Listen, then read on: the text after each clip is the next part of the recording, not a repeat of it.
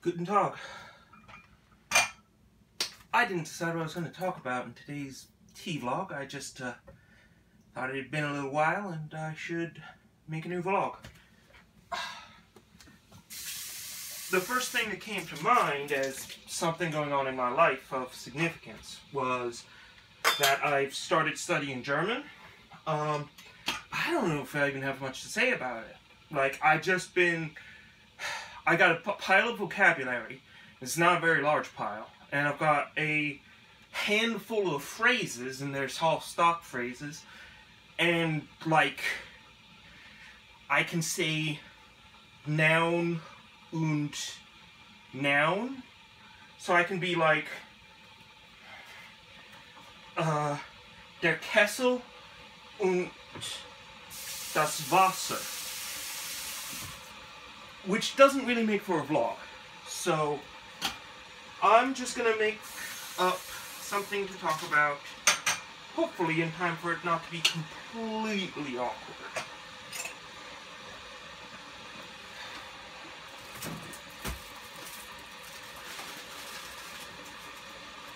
It's already a little awkward. You know, I could talk about the word awkward and the word weird, actually.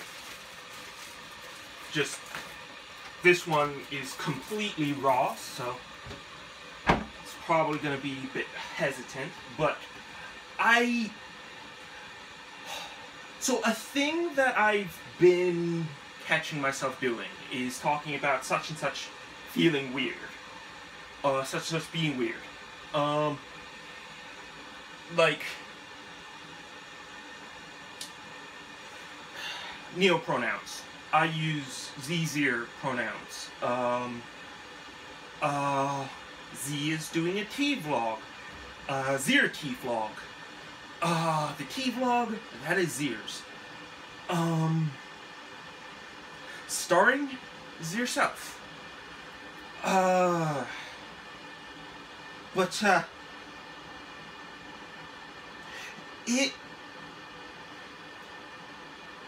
The phrase I would have said at the time was, it feels weird asking people to use neopronouns for you. Asking people to put new words into their minds and mouths and fingers, because I spend a lot of time socializing my text, to represent you.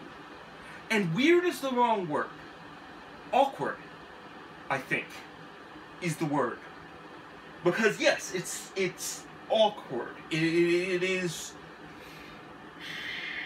not something that you have, like, societal permission to just go there. And there's nothing inherently wrong with something being awkward, but it is awkward. It is a little bit of social stress making it happen. It's a little bit of social anxiety about trying to make it happen. It's awkward. Weird, on the other hand, really, what weird means should not be awkward. Because yes, these ear pronouns are weird, but lots of things are weird, and to use weird to mean awkward is to say that being weird is a faux pas. And I don't think it should be. I don't think it's right to treat being weird as being out of ordinary bounds, as something where people are like, what do we do now? Frankly speaking, I think the world will be a better place when people are a lot more comfortable with themselves being weird and others being weird. Because not feeling awkward about being weird is one of the things that's gotten in the way of my happiness for my whole life. There's so much stuff, starting with figuring out I was trans at all.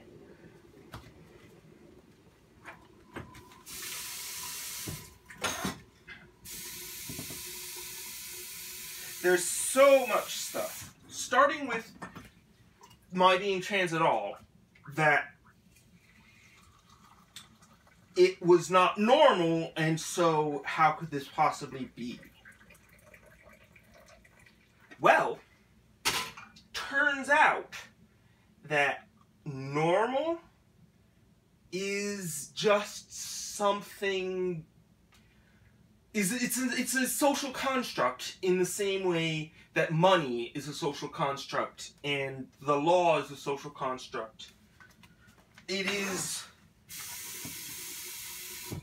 Normal is an invention of how we talk about normal, how we talk about weird, how we talk about what is and is not normal, what we act surprised by, what we act upset by, what we encourage people to do, what we assume about people, etc., and so on and so on.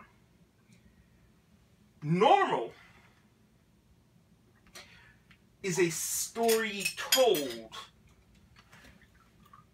in 1,000 different implicit ways about what reality is like. Normal is, it's Thursday today, so normal is tomorrow's Friday.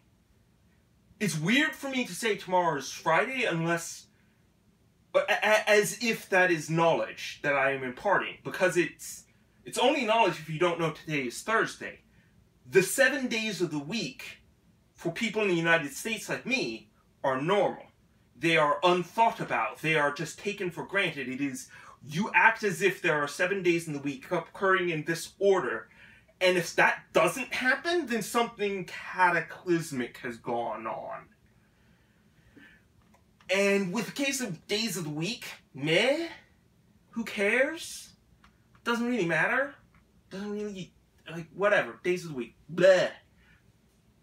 That isn't ruining anyone's life. But a lot of normal is. A lot of normal is, a lot of bigotry isn't about hating people, it's about thinking they're not normal and not taking, and not perceiving them for what they are. Like an ADHD kid who forgets an assignment being treated as disobedient as opposed to needing better tools to track assignments and get them done. Intellectual tools and tools, calendars, whatever.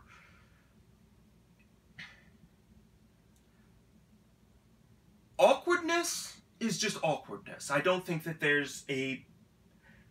I don't want to, like, argue with the common understanding of the ethical questions around awkwardness, because it's just awkwardness. We know what awkwardness is, and I don't have any reason yet to propose dramatic changes to how we understand awkwardness.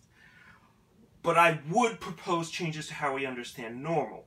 As part of proposing that weird is fine, it's not awkward, it's just unexpected. It's just stuff that didn't get normalized, treated as normal. And a lot of that stuff is completely fine and should be treated as such. And really, what creates awkwardness is that it isn't. I don't know why that kettle made the noise there, but I'm going to go ahead and call it while I have something like a coherent ending. Have a good one.